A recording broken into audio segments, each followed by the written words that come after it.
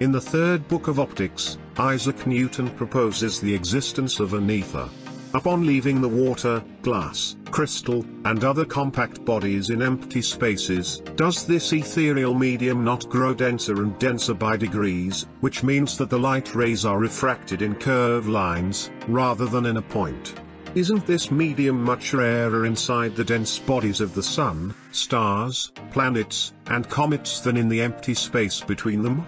When it passes from them to great distances, does it not grow denser and denser perpetually, and thereby cause the gravity of those great bodies towards one another, as well as of their parts toward the bodies, every body trying to move from the denser parts of the medium to the rarer?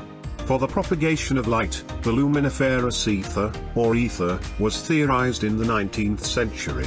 The ether was used by James Clerk Maxwell as a model to explain electric and magnetic phenomena, which led to what we now know as Maxwell's equations and the understanding that light is an electromagnetic wave. A series of increasingly complex experiments conducted in the late 1800s failed to detect Earth's motion through the ether, including the Michelson-Morley experiment. The null result could be explained by a number of ether dragging theories, however, they were more complex and used arbitrary coefficients and assumptions. As a result of the acceleration of electrons, Joseph Flammer described the ether as a moving magnetic field. In the Lorentz ether theory, Hendrik Lorentz and George Francis Fitzgerald explain why the Michelson-Morley experiment failed to detect motion through the ether within the framework of Lorentz ether theory. According to Lorentz, motion through the ether would create a birefringence effect, which Rayleigh and Brace tested unsuccessfully, experiments of Rayleigh and Brace.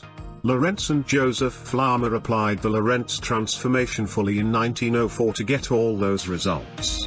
Hermann Weyl later wrote that the ether had betaken itself to the land of the shades to elude the inquisitive search of the physicist in an effort to elude the inquisitive search of Michelson, Rayleigh and others.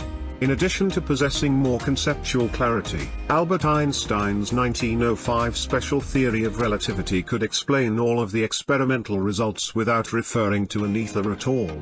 As a result, most physicists stopped using the luminiferous ether concept. Gravitational explanations from a mechanical perspective.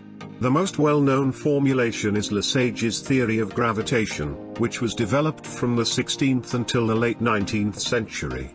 Although Isaac Newton, Bernhard Riemann, and Lord Kelvin entertained variations on the idea. Kelvin, for instance, found Lesage's proposal thermodynamically flawed in 1873, and suggested a way to salvage it using the then popular vortex theory of the atom. In Kelvin's opinion, this kinetic theory of matter is nothing more than a dream, until it can explain chemical affinity, electricity, magnetism, gravitation, and the inertia of masses, that is, crowds of vortices. If it weren't for the apparent perfect isotropy of gravity and the essential allotropy of crystals, Lesage's theory could explain gravity and its relationship to mass inertia based on the vortex theory. This difficulty has not been surmounted, nor has it been turned around. No fingerposts have been discovered or imagined as possible that might lead to its surmounting. In today's scientific community, none of those concepts are considered viable.